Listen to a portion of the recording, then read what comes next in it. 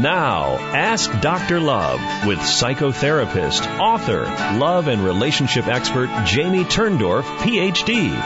Hello again, and welcome to Ask Dr. Love Radio. I'm Dr. Jamie Turndorf, and it's my pleasure to be with you for the show, which I'm calling 3 Secrets to Cracking the Man Code. And I have a guest with me today, Mat Boggs, who's dedicated his life to increasing love in the world one heart at a time. I love that. Mat has co-authored the best-selling book, Project Everlasting, 2 Bachelors Discover the Secrets of America's Greatest Marriages. And in this show, we're going to be talking about lots of things. I'll let us get to it. By the way, Matt's appeared on dozens of national media, including the Today Show and CNN Headline News and Fox News and CNN Showbiz Tonight and ABC Family, the Style Network, and many others. And he even contributed to an international peace symposium with His Holiness the Dalai Lama. So without further ado, let me introduce you to Mat Boggs. Are you there, Matt? I am, Dr. Jamie. How are you? How are you? I thought that you had fallen in there for a moment. I know. It took me just a bit to get dialed in, but I am grateful to be here and excited about being with you today. Me too. So talk to me about, well, what got you into this? Before we get into cracking the man code, what got you into doing what you do? Well, you know, I think well, I don't know if I'm like many men, but I had the interest from a long time to find the one.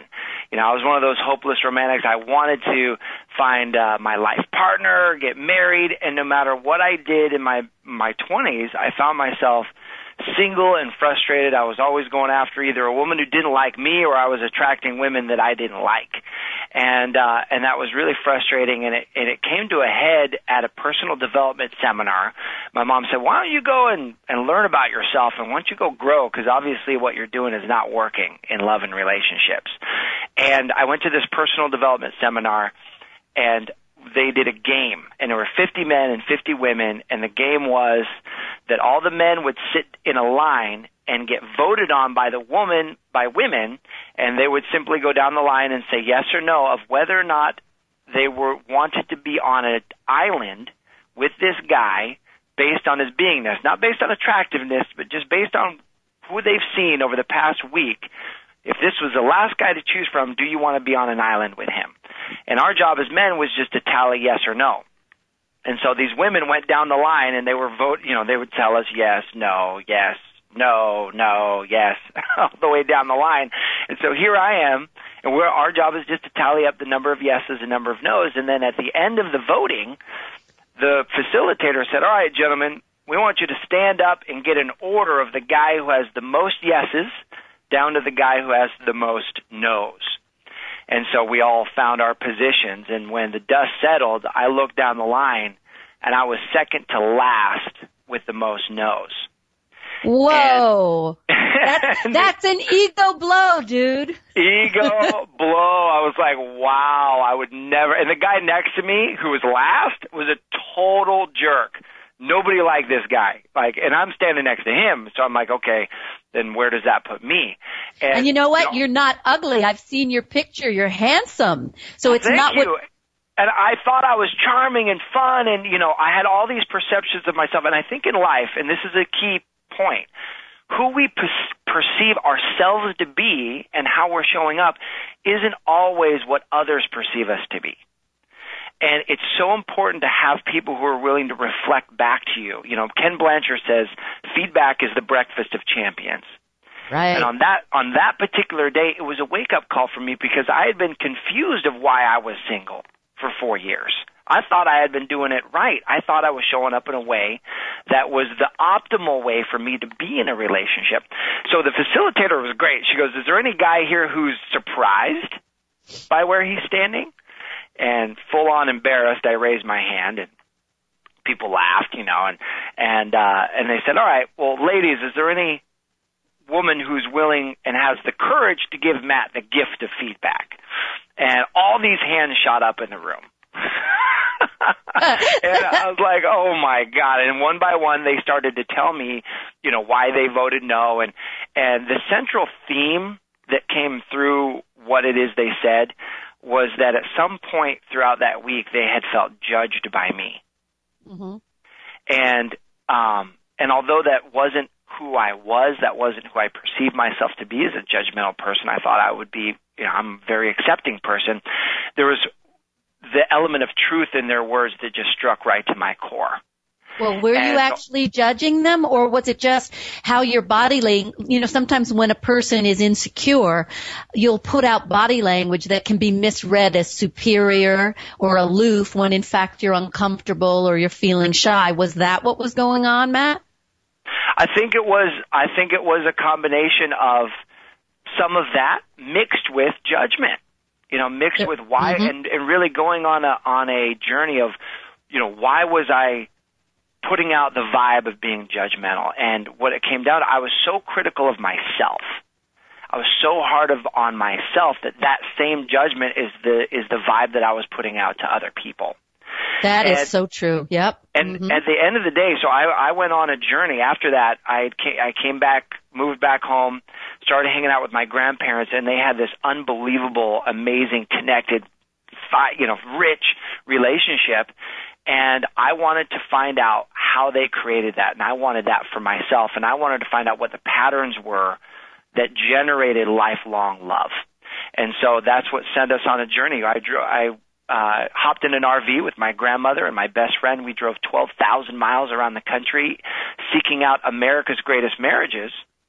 Couples have been together over 40 years because we wanted to know their secrets for how they created these amazing love stories. And the coolest part about this, I grew up in a family where my parents divorced, all my aunts and uncles were divorced, and so I never really got to see modeled before me what it took to make it last. And so to see this from America's Greatest Marriages, and that's ultimately what we wrote in Project Everlasting, were their answers to our most burning questions about how do you create this kind of relationship, it empowered me to see a new model, a new way of doing love. And sure enough, by switching a few things, by understanding what creates attraction, by understanding what builds connection, the very last stop on the book tour, I ended up meeting a woman and approaching her and building connection and building attraction. And 4 years later to the day we met, we got married. And now we've been married for just over 2 years and building our everlasting love story. It's a lovely, lovely story. Now, the thing that's implied in what you said, because you had said a moment ago that you were judgmental of yourself, which then therefore extends out to others. If you're judgmental of yourself, you're judgmental of others. So actually, we have to really cultivate self-love and not be judgmental of ourselves before we can have an everlasting love. So I'm sure you fixed that, the way you talk to yourself. Absolutely. That was where it really starts, is being a soft place. And this is what these couples reflected too, is that having a beautiful relationship with yourself where you are fully activated. We're living a life that we love. We're accepting. We're loving. That then you can, it's like putting on your own air mask in the airplane. They say put yours on first and then assist someone next to you or assist your child. And that's really the same is true in love. If that we're is not, so true. Yeah, if we're not healthy inside and with ourselves first, and that was the starting place for me, is really learning self-acceptance. Because I'm a goofball and I make mistakes, and my wife laughs at all the things that the ways I'll screw up or forget. Just the other night, we were going to her parents' house, and she called me right before I was leaving and says, "Hey babe, will you bring me my boots?" And they're they're in the closet, and they're here, these black boots. I want to wear them to my mom's house. And I said, sure. And she then asked for a couple other things. And so I'm getting everything ready, and I bolt out the door, and I go and I pick her up, and she says, hey, did you grab my boots? And I was like, oh my gosh, I forgot your boots. Like I grabbed the other things, and the boots were sitting right by the door, and I just ran out without them. And there's all sorts of, that's one of my quirks is I'll get so wrapped up in what I'm doing that I'll forget other things at times. And it can be it can be frustrating to be married to a guy like that. But what's very charming about you, what's so appealing is your humility. Because, I'll never forget when I would get mad at my husband, and he would say to me in this adorable French accent, but Jamie, I'm doing all what I can. Gotta love that. Or then he would say to me, but don't you know, Jamie, I'm very effed up. I can't say the word. Yeah. But just be, humble about admitting we're human, we're effed up. But this is, it's to even admit our foibles in a self-loving way is so charming. And I really admire you for this, Matt, because so many men and women will not have the strength. They don't have the strength to say, yes, I made a mistake. Yes, this is an inadequacy of mine. So I like this about you. And this is what makes you a good partner. It's really important thing. I figured out, for me, the connection for me was, there's a great epidemic in our society, and the epidemic is loneliness. It's disconnection. Even though we have all these ways to connect with Facebook and with Twitter and all these and social media, and we're more connected technologically today than ever before. It can lead to this. Exactly. There's this feeling of disconnection. And for me, there was such a fear of, if I showed a fault or a downfall, this was in my early 20s, if I showed that, if I revealed that people wouldn't like me. And I had It's the opposite. It's the opposite, right? The more you come in with vulnerability and admitting your flaws and your foibles, it is so endearing, because what you're doing is you're saying, I'm not better than you. I'm not looking down my nose at you. And then the other person is comfortable to admit, yeah, well, I'm pretty effed up too. We're all works in progress. We're all limping through, Exactly. But it's so appealing. This is when I heard you on the interview that you were doing, I just said, I have to have this guy on my show, because you really are a model for the way we want men to be vulnerable, to not be, the John Wayne macho hardened veneer. This is a horrendous prison for men, and it really prevents you from forming a loving relationship. Well, I appreciate that, and I've had outstanding role models in my life. My dad's a marriage therapist and counselor, and he was the one who really showed me that true connection comes from that vulnerability and being able to show your emotions, and that actually comes from a place of strength, not weakness. To be able to show how you feel about things, and that's okay for men to do. Oh, I agree, and I think that it's wonderful that you do it, and I'm sure your wife just says, this guy is a keeper. He's a keeper. Even though he forgets my shoes, even though I may have fallen arches, I get no foot support from this man, but it gives me emotional connection and emotional support. Right? Exactly. That's hilarious. No arch support that day. Some emotional support. I got no arch support, but I got heart support. I'm going to take a brief break, and I'll be back with you in a moment on Ask Dr. Love Radio. I'm Dr. Jamie Turndorf, and it's my pleasure to be with you today. I'm with Mat Boggs, true difference maker. He wrote the best-selling book, Project Everlasting. 2 bachelors discover the secrets of America's greatest marriages. And Matt, this is the segment in my show that I call Dr. Love's Quickie, and I guess you can imagine why I call it the Quickie, because it's my short segment. And I always do a few little tweets to help people remember the principles, that we're talking about in the show. So let me lay a few tweets on you, and I'll do it fast because this is my quickie segment. So if a guy sees intimacy as a noose, you're better off cutting him loose. That's one. And that's a true one.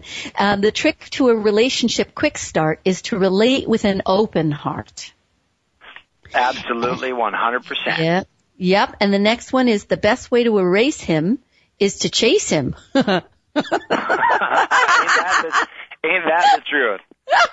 And last but not least, be real, in his heart you will steal.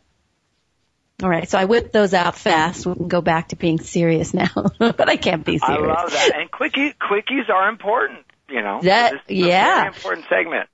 And it helps you from getting a callus, from one. No, that's a whole nother story. So let's talk about amplifying attraction triggers. I like that expression.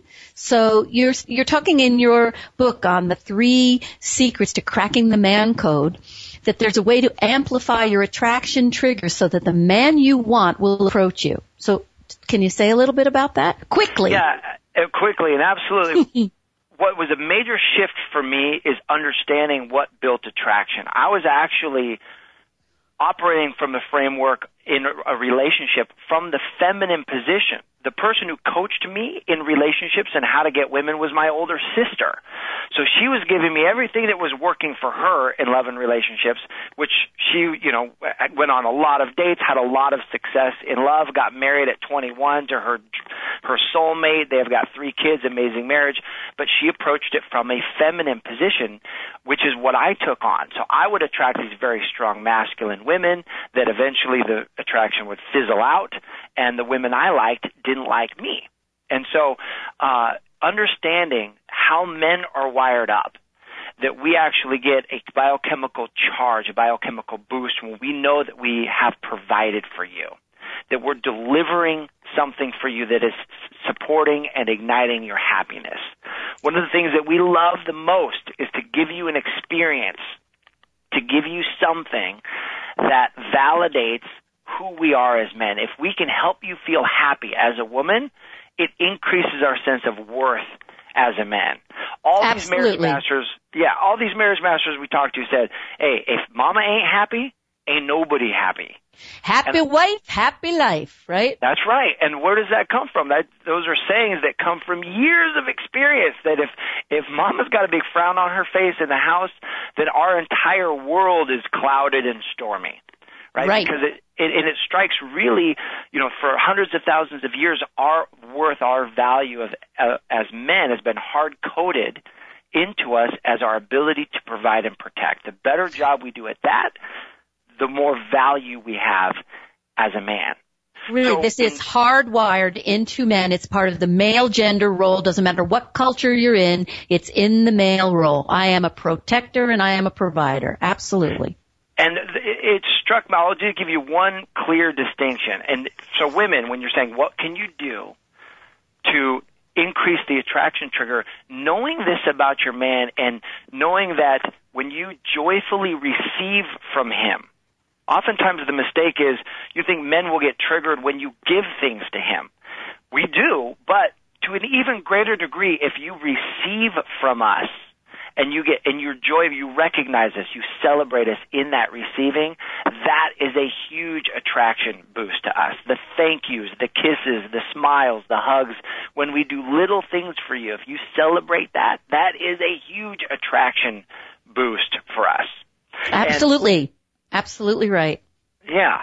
And a quick example of, when I started to date my wife versus other women that I was dating, these powerful women that wouldn't, they would want to own their own power. And so they would want to take me out, or they would want to pay for things, or they wouldn't want to accept any support or help because I think they wanted me to recognize that they could do it for themselves, which is fine, but they're missing a key opportunity to build attraction. So I remember this one woman, I went to go pick her up and take her to the airport, and I said, hey, do you need some help with your bags? And she's like, no, I've got it. And she grabs her bags and marches down the hallway, and I'm walking behind her empty-handed going, okay, and take her to the airport. And that was just one thing after another like her. When I started dating my wife, we went out to dinner. Southern California, it's not too cold, but she was in a little tank top. As we came out at the end of dinner, I saw her skin get goosebumps. And, and so I took my jacket off. I'm like, oh, would you like my jacket? And she looked at me and she said, oh, thank you so much. And she put my jacket on. And, was I cold? Yeah, I was a little bit cold, but I will brave this cold weather. If my woman That's your job as a man. My job, and you have to provide warmth, the home fire. Right. That's exactly right. Remember cavemen? Ooh, fire. And it may sound small, but it is a big deal to us. It's everything.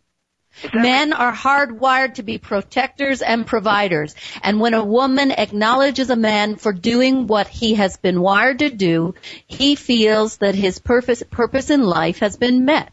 Now, I have to take a break. I'll be back with you in a moment on Ask Dr. Love Radio. Hello again, and welcome back to Ask Dr. Love Radio. I'm Dr. Jamie Turndorf. I'm talking about 3 secrets to cracking the man code with my guest, Mat Boggs.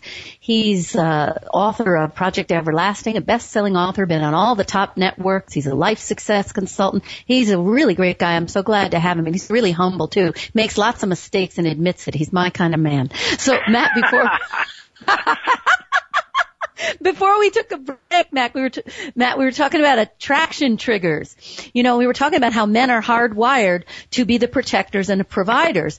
It's interesting because in my book, Till Death Do Us Part, Unless I Kill You First, I have a whole chapter on this where I explain that this is what men do, and that women are hardwired to be protected. Now, and a lot of women will say, well, that's ridiculous. That was back in the day. Now we don't need it. Now we earn what men earn. We don't need to be protected and provided for. It's not true, because the research shows that women, even when they earn a lot of money, they still choose men who earn more. It's just a natural, built-in biological drive to be safe, to be protected, and we want to know that the guy is with us for the long haul, that he's not going to abandon us and our offspring. This is just built in, and that men are wired to make a woman feel safe and protected. And where relationships go so south is women make this terrible mistake all the time where instead of admiring a man for what he's doing right, they rag on him for what he's not doing, and that just completely devalues a guy and makes him unmotivated to want to protect and provide.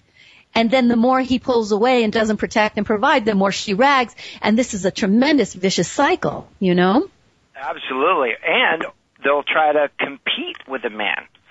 Oh, yeah. As far as how to provide. And that's a turnoff for men, because the men don't see that, if he does something nice for you, and then you turn around and take him away for the weekend, he feels, wow, that's great, that's amazing, but also simultaneously in his mind he's thinking, okay, what can I do now to outperform this? That we don't see it all as contribution, but competition.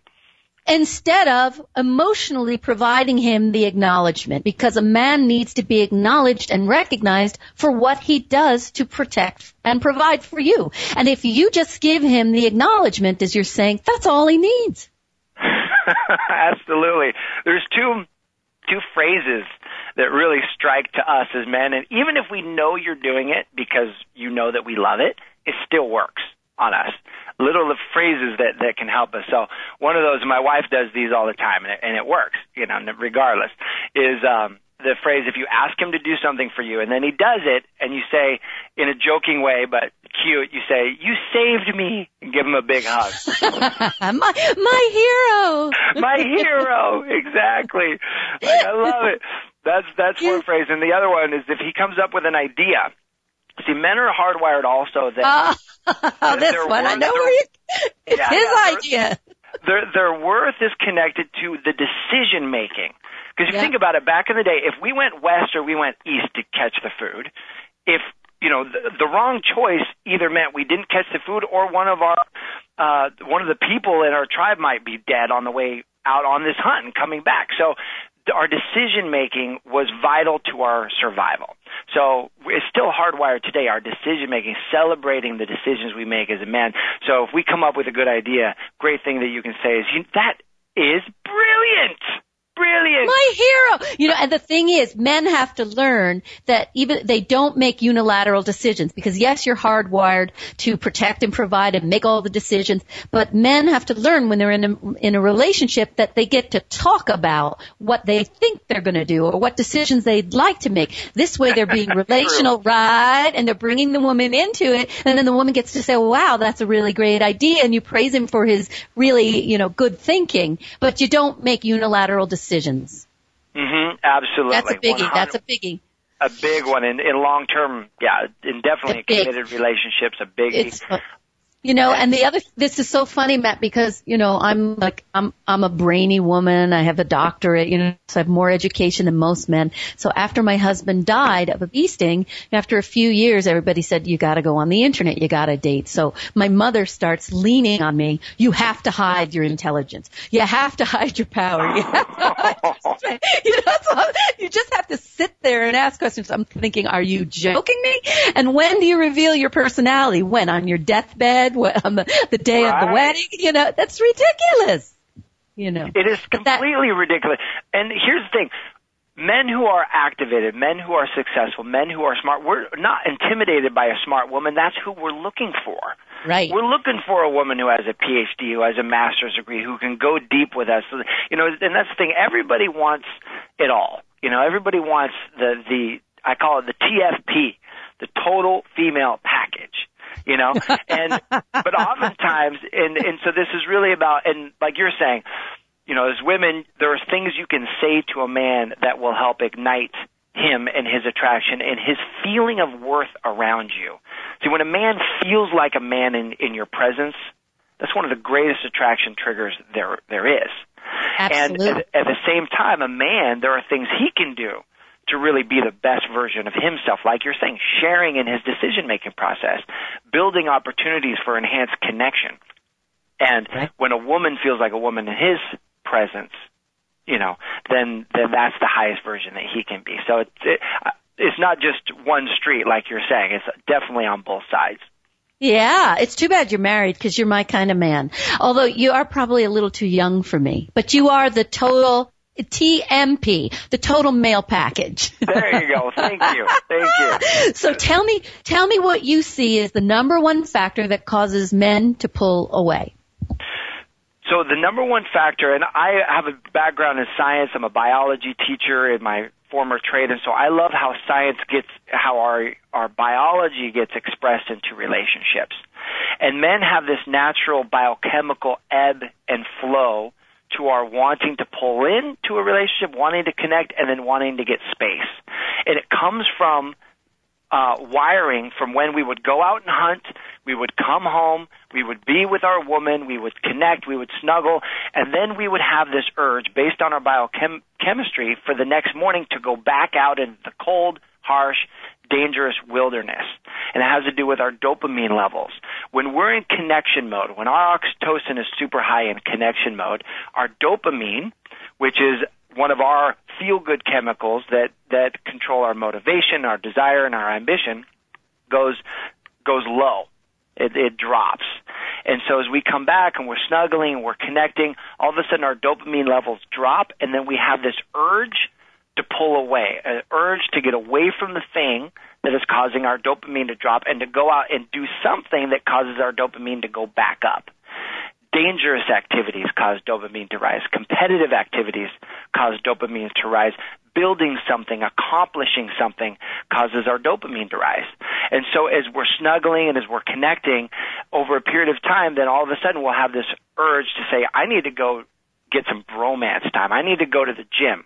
I need to go hang with the boys. I need to go to my workshop and go build something. I need to go. And oftentimes women's biochemistry responds differently than this, and so it's a point of confusion and a point of disconnect. Is it? And oftentimes in my coaching programs, and I'll have women say, well, I don't understand why he's pulling away, and so they'll chase him, never letting him fully, it was the rubber band effect. If he tries to pull away, if you are, and this isn't, and let me clarify, it's not pulling away for weeks at a time here with silence. That is not okay. He needs to communicate to you where he's going and when he's coming back. But he has to say, baby, I got to go elevate my dopamine levels. We call it, I got to get my dopamine time on. And what I love about that, it's a language that my guy friends and coaching clients, they can understand that. And they say, I got to go get some dopamine time. He goes and golfs and comes back, and now he's fully ready for deep levels of connection. But if he never gets that time, and it's very healthy, and oftentimes men don't understand this. They don't know what's going on. All they know is they've got to pull away. And so that's right. They'll communicate it in the wrong ways, and oftentimes women will get their feelings hurt saying, right at your height, right at a woman's height of connection, that's when he's wanting to pull away. And it's like, what? Talk You know, it's so correct, because one of the things that my husband did that was so intuitively wonderful, and if men would understand this, you know, it's not about that you have to be there and be attached at the hip like a Siamese twin. It's about when you take your space, doing it in a way that is reminding the woman that you are not abandoning her. I am your provider and your protector, and I am loving you. I just need to come up for some air. And if you do it in a loving way, a woman is so comfortable with you taking the space, you can go to the moon. She won't care, because you're holding her in your heart before you're separating. And I remember my husband, he used to, when he would be going off to work, sometimes he'd pick up the phone, he'd be crossing the Mid-Hudson Bridge, and he would say to me, well, the crossing isn't the same without you. You know, so even though he was leaving me and going in the opposite direction, he was reminding me of the connection.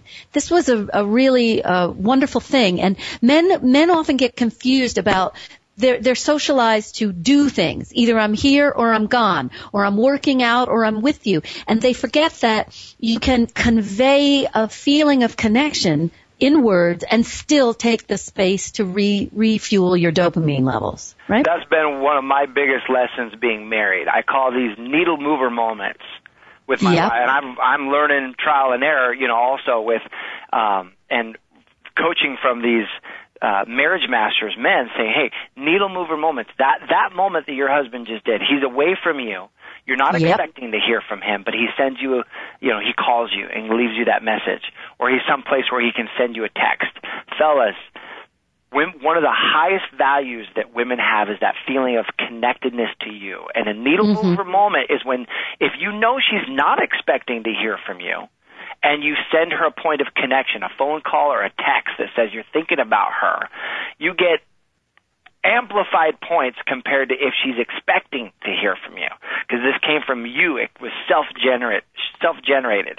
So those needle mover moments have been, I'm learning to do those more and more in my marriage, saying, hey, you know, when does she not expect to hear from me? And that's the moment I'm going to seize to take that opportunity. And ladies, when you celebrate us for that, it reinforces that kind of behavior.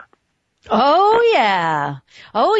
Women need to learn that when you want a certain behavior and a behavior comes forth that you like, reward it. Don't be ragging on somebody for what he's not doing. Reward him for what he is doing, and that's human nature. We do more of the behaviors that we get rewarded for. Absolutely. Yeah. Yeah, so you're really moving the needle. And plus, you know, guys, it does get you more BJs. I don't know if they're going to bleep me on that, but it's true.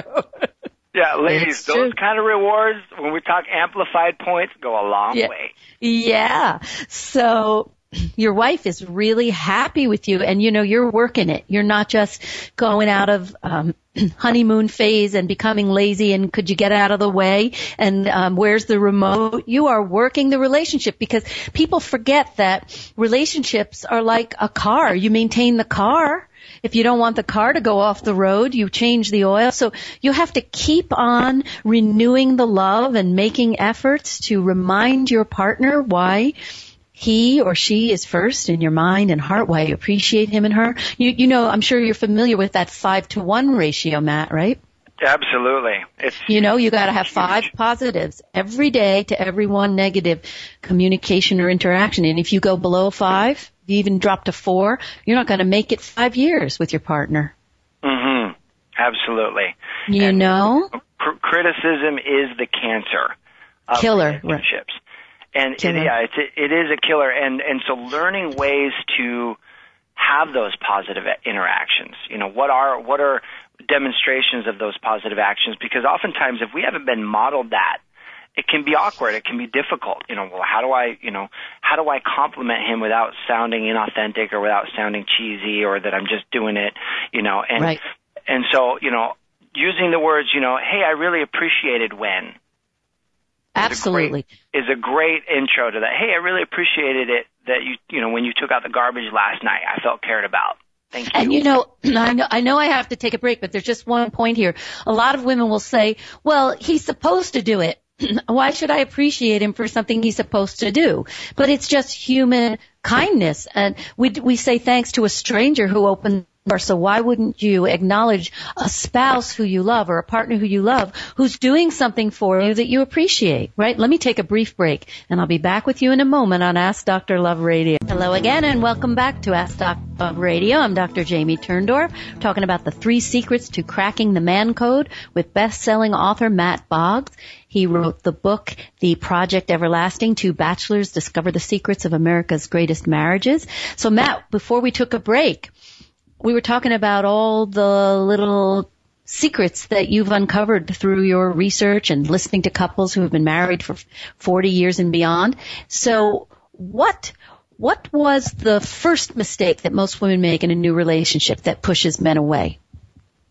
In a new relationship, it's coming from this place of masculine, really wanting to demonstrate your value by providing for yourself.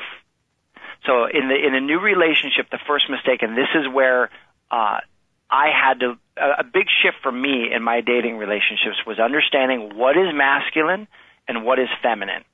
And really coming to terms that this is not about gender, it's not about male or female, this is about the law of polarity, that masculine attracts feminine, feminine attracts masculine, and I have both in me. You have both in you. We all carry both sides, masculine and feminine. We're usually dominant in one, but understanding what kind of behavior is masculine, what kind of behavior is feminine, and how to build that attraction is key. So for women who, especially, I have a lot of clients who are smart, powerful, successful women that aren't attracting a man that they believe is on their level, is their equal, is their life partner.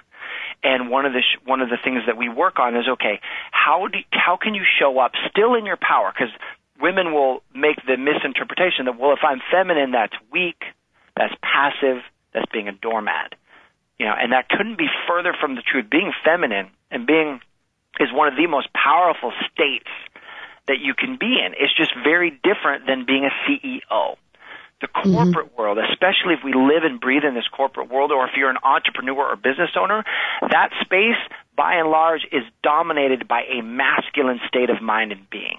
It's all about competition, building, and so learning what is feminine and shifting your beingness, learning how to master both states, and utilizing the one of them when you're in that zone, like masculine for business, or mastering your feminine when you're in relationships is absolutely key to building attraction and creating the kind of relationship that you want moving forward. And it's interesting because one of the best ways that a woman can use her masculine side is by being direct and communicating like a man what she wants and what she appreciates. Instead of, some women play the worst part of the female gender role, and it gets them into trouble with the whining, the nagging, the complaining, the hoping that men will read their minds and guess, and then being mad at them when they don't. Here is one aspect where you could turn the male side, the male part of the gender role, to your advantage, where you're actually telling him what you would like, what would please, and then stepping back and being more feminine and giving him the space to respond to you because he loves you. He wants to please you. Absolutely. And that comes, right in the beginning. Make no mistake. See, men love women who have standards. And yes. Men's behavior might communicate something else. You might think, well, they really want a woman who's going to sleep with them on the first date or what have you. But the truth is, standards are sexy. Standards mean that you hold value on yourself, that you're not just like every other woman, and your ability to communicate those standards and hold true to those standards is incredibly sexy to a man. Because guess what? Men get triggered by competition. If they know that they can make it further than any other guy has made it, that is attractive. Or if they're just going to be lumped in with, that you kiss every single guy on the first date, or you don't really care who it is that you get, that there's no feeling of being special in that zone. With my wife, I was trying to get a kiss on the first date, and she's like, I don't think so, fella. Are you kidding me? You kissed me on the first date? She's like, I don't even know you. And I'm like, well, nice. She's like, look, maybe as things progress, then you can do that. But for now, we're just going to keep it here. I like it. I like it. And you know what? There's a biological explanation for this as well. And I know that you are, like you said, a scientist and a biologist by nature. And my work always has focused from the very beginning for 3 decades. All my books talk about the biological underpinnings of our relationships. So it makes sense that we connect. But what I talk about is the fact that we are hardwired to seek the most desirable and attractive mates. And so standards convey, I can be picky and selective. I have lots of opportunities and lots of options, and you have to earn me. Those are the standards that say, I am a great catch. And if you're too easy and if you don't respect yourself and you give it up without respecting yourself, then it says, she's desperate, she's hungry, which does not trigger attraction. Absolutely. You're not a desirable a partner. I love that. I love that. And so one of the biggest challenges is to feel that way, even though like many of my clients are, over 30 or in their 40s or even 50s, and so their lifestyle is one in where they start with me, they're not meeting a lot of men. And so naturally their feeling tone is, I don't have a lot of options. All the good men are taken. There's not a lot of good men left. And so that starts them off on the wrong foot from the get-go. And so therefore they start to compromise their standards. They compromise what it is they want, what they're really looking. And it has nothing to do with the reality of there not being enough men out there, and everything to do with the lifestyle they've built around themselves and not putting themselves in positions to win. So what would you say is a position to win, to be in the right position, to find these men who are hiding under rocks? Well, the first and foremost step is you have to get what I call social momentum. Mm-hmm. Social momentum, and oftentimes, so I'll give you this in perspective. When guys are taught from their older brothers how to meet a woman that you want to be with, what they tell them not to do is go to a place, stand in the corner, not talk to anyone until you finally see the person who could be the one, and then the first conversation you have is you go up to her and try to talk to her. And the reason why is there's no social momentum. There's no fluidity to the connection because you've been pent up. You've been saving all of this excitement for the one, right? He said, instead, what creates a much more successful state of being is a state of relaxed engagement where you're talking to everybody. You're talking to people you would never date. You're talking to people who are slightly potential. You're talking to the people who intimidate you, the ones who don't. And you're in this flow and this fluidity.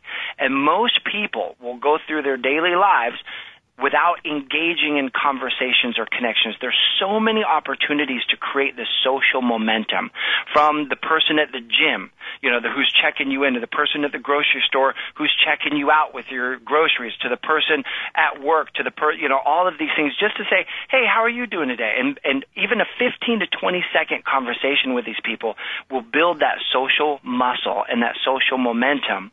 And then as you're going out, you're going to meet more and more people. The number of people you meet and the number of new people you meet every month directly impacts your odds of meeting a life partner.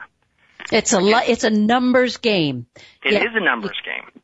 You got to be out there, and a lot of people will say, go out and purposely go to places where men go, like hiking clubs, running clubs. I don't buy that. You need to do what you like to do. You don't want to be artificial. You go to do things that are part of your lifestyle and your interests, Yeah, absolutely. And it was interesting. I was reading this book about why men marry some women and not others, and it was this huge socio experiment about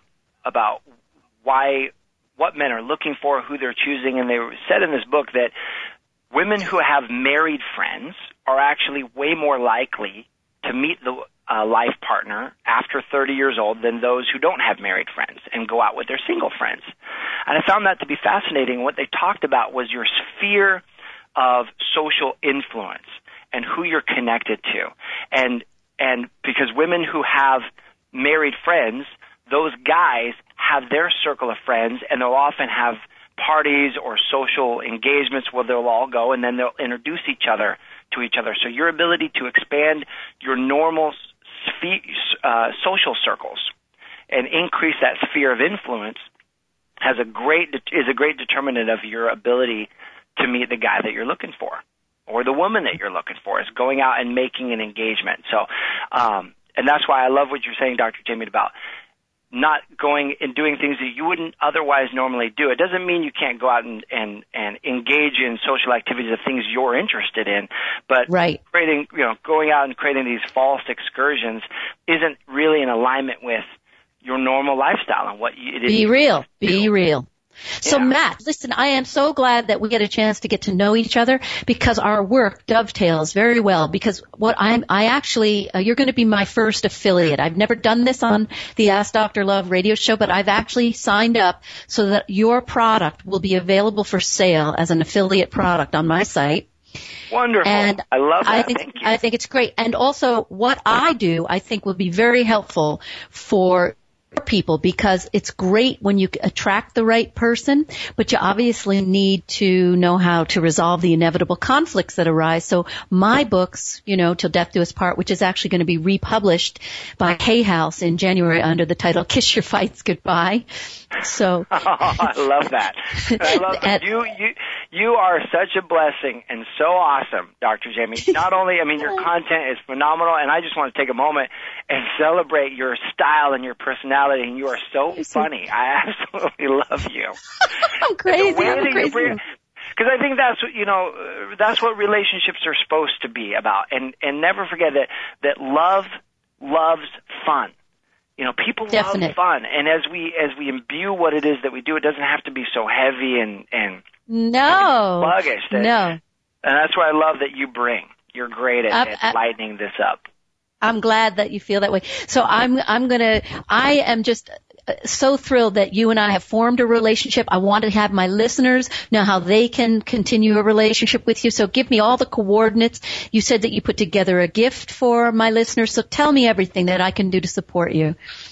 Well, I appreciate that. I recorded an entire webinar that takes these principles and these strategies even deeper, so women can integrate them into their life. So we talk about 2 things that you can do immediately to magnetize love, how to identify the right time to find your significant other, 2 huge myths that act as impediments to finding the one, and a lot of other stuff. So if you're interested in exploring this information and really integrating it into your life, I'm going to give you the website right now. It's free. It's a free webinar. There's no cost to this. So the URL is crackingthemancode.com/free gift. So again, crackingthemancode.com/free gift. And you can sign up there and get instant access to this recorded webinar. And it's got a lot of great information that will support you in attracting the one. Okay, and is that the only thing that you want everyone listening to know, or is there anything else? Websites, books, anything else, or that's just it? And if they want to understand and read the book of our journey across, my best friend and I, with my grandma, went 12,000 miles around the country. And the book is called Project Everlasting. It's a phenomenal journey and insight into America's greatest marriages. And the best place to get that actually is on Amazon. They've got the best deal. So Project Everlasting on Amazon is a great resource as well. Matt, I am so thrilled that I met you. I feel such a connection to you. It was like an instant love. So I want you to promise me that you will keep in touch with me. You got my word. I appreciate it. Okay. And listen, I'm going to dog you, and I'm going to chase you, and I'm just going to get you my number so you know how to reach me. I'm sure we're going to be talking more, and I'd love to have you back on the show. You're a wonderful guest. You speak so beautifully, so eloquently, and I love your short little aphorisms. They really help the listener remember the main points. You're a wonderful, wonderful relationship coach. So thank you so much for being my guest, and I look forward to seeing you all next week on Ask Dr. Love Radio.